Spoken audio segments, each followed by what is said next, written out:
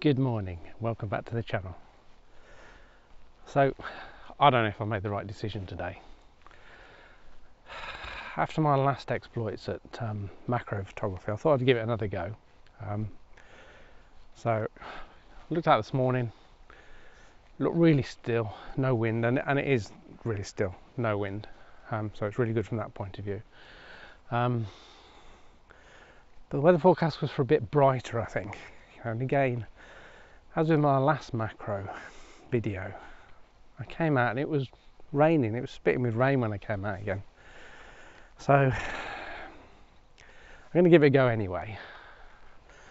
I've got the macro lens on, finally made it in. It must have took me 10 minutes to decide, shall I take the long lens off, shall I leave it on, shall I put the macro on?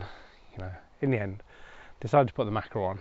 And I've come down to an area where I've been before. There's an area up here just in front of me where there's quite a lot of wild I guess weeds, flowers, all that sort of stuff. And yeah, I've seen quite a lot of butterflies and bits and pieces there before, but as I say, I'm not sure if I've made the right decision because it's overcast, it's dark, it's not very warm, so we're not going to get much activity, which may mean we can find things before they start to fly around, which might be quite good from that point of view. But the temperature's not great this morning, even though they said it was going to get a bit warmer, and it might do within the next hour or so. But we'll have a look. I have brought the flash with me, so I have been taking a few photos in the garden using the flash just to try and get used to it. I must admit it was a few weeks ago now, so I've probably forgot it all again, but we're going to give it a go with the flash, see if we can get some light. So as I say, it's a bit I don't know what happened then, but my Osmo gimbal I'm using to record the vlog, it just threw a wobbly. It was spinning, it was going up and down, it was all over the bloody place. I don't know what happened. Anyway,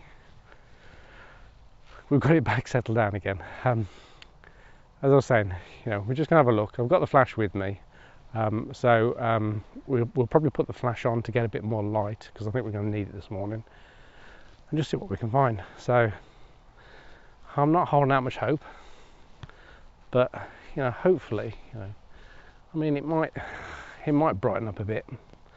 I don't know, it's not looking fantastic at the moment, but we'll see what happens. So let's go and find a pitch. We're not going to wander around too much, we're just going to settle down in one area and see what we can find in that area. So let's go and have a look.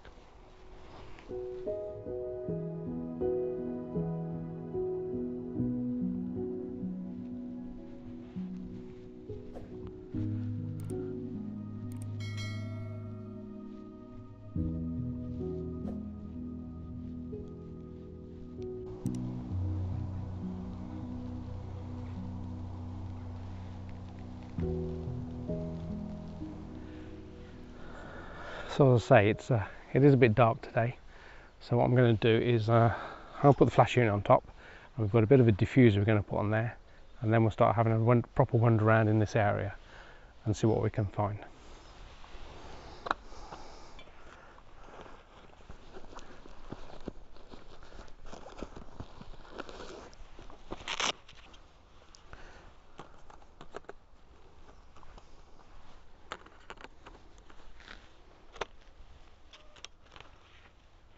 So this is a little diffuser unit that I brought a LED light for, mainly for in the studio at home, so I can do some video recording on the studio. But it came with this, which was a free accessory, which is just a little bit of a diffuser that fits over your flash, and really is ideal for this sort of stuff. So I've had a little play with it, and it seems to work quite well. Done a few in the garden, and I'll show you a few of those images as well in the video. But yeah, we'll give it a go out here, see how we get on with it.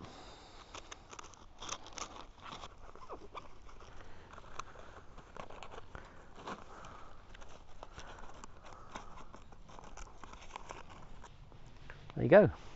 Simple little diffuser. I might have to take the lens hood off because that might just give us a bit of shadow if we're not careful, if we're very close to stuff.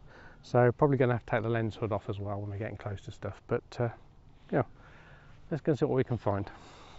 So I'm going to start by trying to get just there's a nice little thistle here that's, I mean, these are pretty well at the end of their life now, I guess. But this might make a nice little macro shot. So it's, I mean, what we want to do again with macro is get I think, as we said before, is try and get a nice clean background. So we're trying to get in this case, the little flower with nothing at the back of it. So we've got the greenery, which is far away in the back of it. And we're just going to focus on that and just see what we can do to get a nice clean image of it.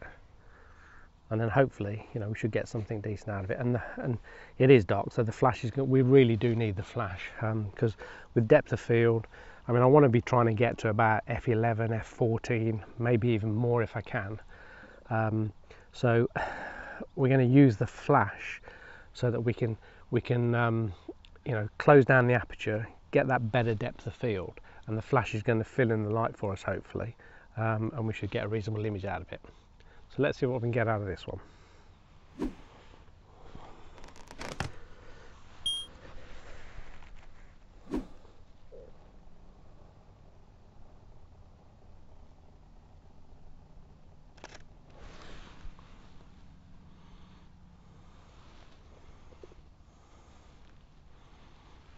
So what I'm doing is I'm setting the flash on manual mode, because using manual mode we've got more control over it, and we want to use some of the ambient light. We just want the flash really as a fill-in flash. So by using manual we can start off, I mean, I'm starting off with it on full power, but when I just took that shot just then it was actually too bright. So what I'm going to do is I'm going to just drop down the flash down to sort of half power to start off with, take another shot and see what that's like, and then we'll keep just adjusting the flash. I've set the ISO at 400, so we've got a constant ISO. I've got my shutter speed at 1/100th of a second, and let's say at the moment I'm on f11 to try and get me a bit of depth of field, and I may even increase that a little bit just to try and get some more depth of field as well.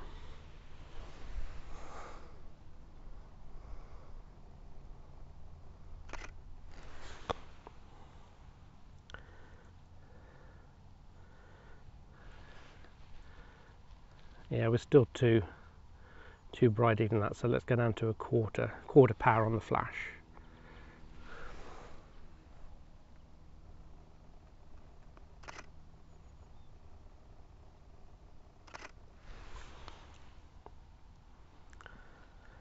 That's better. We're getting some nice fill-in light now. We're getting a darkish background against it because, you know, we've cut down some of the ambient light, but we're getting a good fill-in on the front of it and getting a nice smooth. Now with the diffuser on, we're getting a nice smooth light on it. So let's see if we can get a few more shots of that. So that's the first couple of shots in the bag. Let's give us a bit of a, you know, starting point. It's good to do something like that, just something that's a still object to start off with before you start looking for the bugs, the butterflies and everything else, because at least, you know, you get your eye in again, you get your camera settings roughly where you want them, and you're pretty good then to start taking other shots. So I think I'm pretty well set up now. We're going to have a wander around, see what else we can find, and see what images we can bring you.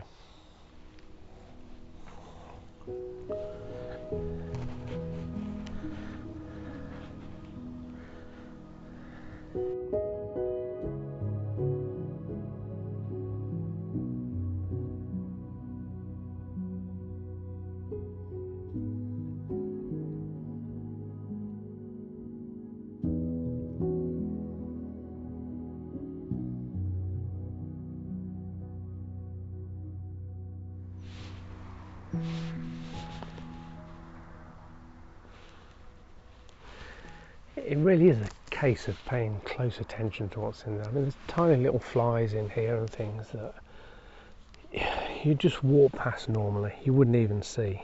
But when you take the photos of them, it's amazing the details in there. Even the, you know, what you think is just an ordinary fly.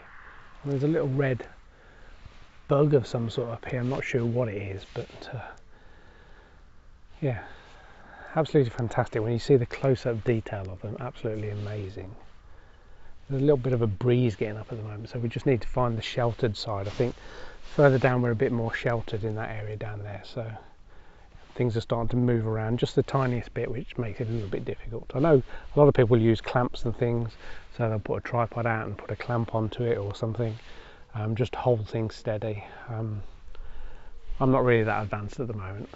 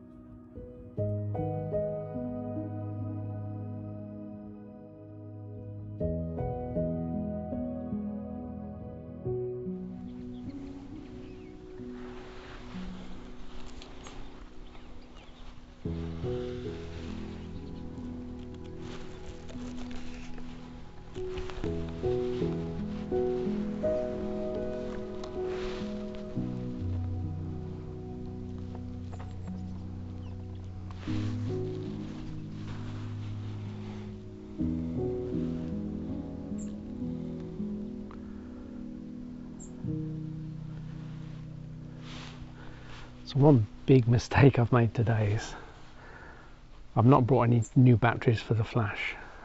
Didn't realise they were that low, to be honest, and it's struggling to recharge, so I'm just having to let it take a little while, which means I can't take many shots at the time. So yeah, that's a bit of annoyance, but that'll teach me. I think about camera batteries all the time, but flash batteries I don't think about very often.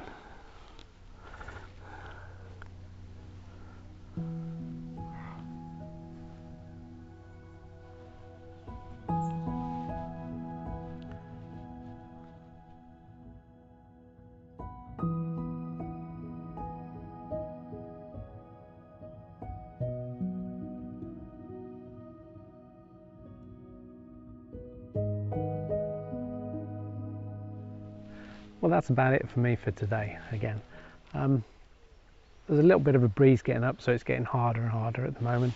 The light keeps changing, so we've had a bit of sunlight, quite a bit of clouds, so you know, different sort of light conditions. I'm going to try and get a few more images just to put into the video, and you've probably already seen them by now if they're there. But yeah, quite good fun. Definitely the flash makes a big difference, especially in these light conditions. What I am keen to do is see how the images came out when the sun was out a bit more and we're just using the flash as a fill-in flash rather than actually just to light the scene. But what I've also seen is that with the flash you can shoot on a much lower shutter speed, because the shutter speed doesn't matter too much. The flash will actually freeze the image, so that's quite good, because flash is really quick, and you know, you don't have to be quite as steady. You need to be in focus, but it doesn't matter if there's a bit of camera shake or if you're shooting at a lower shutter speed, because the flash will actually sharpen those images anyway. So yeah, really good. And definitely when I'm doing macro, I think flash is definitely the way to go. At least have it with you, you know. I mean, you might not need it all the time, but at least have it with you. But yeah, hope you like the video. If you do, a thumbs up would be great for me, and if you're new around here, don't forget to subscribe. I'm going to do a bit more macro. I mean, macro is probably getting to the end of the season now. You know, what are we?